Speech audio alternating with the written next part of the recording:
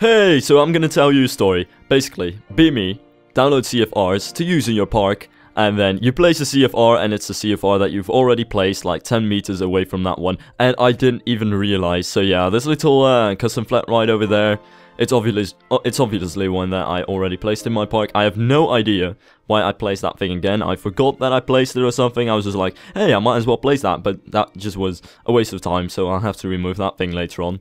But anyway, it's time to finish this area. So I just decided that's going to be fences, right? Because, I don't know, but for some reason my brain just can't rest unless all of the path work is looking okay. That's the point where I can move on to general stuff around the paths. I have no idea. The only problem with this area is that it's really hard to get a sort of general idea because I'm still not really sure about things. For example, these little things in the middle. Because on one hand, I don't want this entire area to be path, obviously, because not a big fan of big paths and it just looks empty and stuff like that. But then again, you have those little areas over there, and I don't want to place too much foliage in it because then it would block the skyline of the buildings. So I think I'm just gonna end up adding flowers or something in those things. I haven't really done too much with flowers as of lately, and I do love those things. So yeah, I might as well move on with that. But then I was already bored, so I was like, I'm just gonna build some buildings again because that's also necessary. And yeah, these towers are just going to be very similar to the first tower. Of course they're going to be slightly different, and I definitely did not want to copy-paste anything. I don't think anything is copy-pasted in this park, which is kind of an achievement, I'd say, because usually I like copy-pasting some things, especially when building towers or skyscrapers, but not happening today. And yeah, so these towers are going to be awfully similar, but not exactly the same. So it's still going to have a similar effect, but you know, I generally recommend to not copy and paste anything. Keep it as minimal as you can. Of course, I said that I sometimes copy and paste skyscrapers, and yeah, that makes sense as long as the floors are the same. And as long as something is the same and is meant to be the same all throughout the thing, whatever it may be, then it might be okay to copy and paste things. But buildings with loads of different details, you shouldn't copy and paste that. You should never ever copy paste foliage. Even though it might save you so much time, it's just going to look less natural in the end. And other things are generally uncopy-pastable. You can't just copy-paste paths. There's no way that's going to work out with all the curves and stuff like that. So I suppose you shouldn't really worry too much about that. But although I like the feature in Roller Coaster Tycoon 3, it does take away a bit of realism sometimes, so I like to keep it minimal. But of course, I also like to save myself some time, so sometimes it really does come in handy. But anyway, I think I am definitely digressing at this point. Yeah, but then again, these towers are awfully similar to the towers that I've placed before. Also, have I said yet, this is not going to be a small large episode, as you can obviously tell by the timer. It's just 9 minutes. I don't know if I actually want to make these episodes longer or shorter, because right now every time lapse is about 1 hour and 40 minutes to 2 hours worth of time lapse footage, and I'm not really sure if I want to make that longer or shorter. Probably not shorter, but I'm not too sure about the 9-minute long time lapses. But oh well, I think I'll just keep it like this because it's nice for me as well, because I don't have to spend too much time behind my computer not doing anything else. And I don't have to spend too much time commentating over it, because after a while I also just kind of calm down, and I don't know if that's a good thing or a bad thing, but I suppose it's not an amazing thing. And I think this is kind of an okay length. But I might make some longer episodes, and if I do real-time episodes, which I might do at some point again, then I am definitely going to make longer episodes. But so far, I suppose I'm content with the length of them. And this is all just more detailed shenanigans. Though that was Moby's something that I added at that point, because I just felt like I want to have base walls everywhere. I didn't even know if this is realistic, but I just have a base wall fetish in the game. You might as well say that, because every building needs a base wall. I mean, of course buildings have foundations, but I am not even entirely sure whether every single building should and would have a base wall. But I just like the look of it, so I'd say go for it. At least that's what I like to do.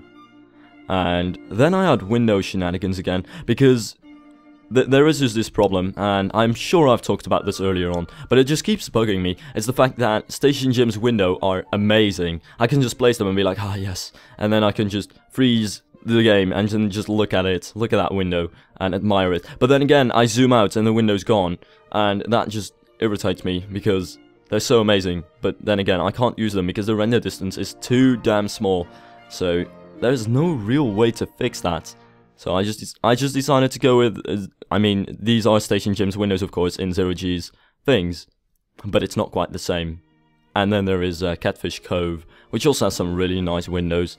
I suppose that Catfish Cove, despite not really meant for that, is kind of the set for the windows for the Alpine series, because the Alpine Village series only have a couple of good windows, and I usually use the windows in Catfish Cove for all my Alpine buildings, but as you see, also for my other types of buildings, because the windows in Catfish Cove are just simple, but they have a nice render distance, of course. They don't really lose too much detail when you zoom out, and they're not too detailed, they don't cause lag, but they also look pretty good, and yes, that's just my opinion on those windows. So I would recommend anyone using those things. And at that point I was like, yeah, I need to add something to that little side thing over there, but just decided to go with a boring old overused window that I've used 10,000 times in this park. I don't know if it's really a good idea to overuse a window like that, but I suppose I didn't have any other option. And then I decided to place a flat ride over here, because this was an empty area and I still don't have too many flat rides in this park. If I remember correctly, I have the what's that thing called again? It's called a Gravitron in Roller Coaster Tycoon, because I just played that. But no, it's called I think a Top Spin. Yeah, I think that is the name. Except this one is Telocan or something like that. And I think I called the in-game one Lancelot. But anyway, I've got that ride, I've got the hopper, so that's 2, I've got the weird carousel, that's 3, and I think that's it. That's 3 flat rides. That is extremely underwhelming, especially for a park of this size, so that's 4 with this thing, but I still definitely want to add a small area with more of those things, because I have 3 roller coasters, and 3 roller coasters and 4 flat rides doesn't really work out. I need many more flat rides in this park.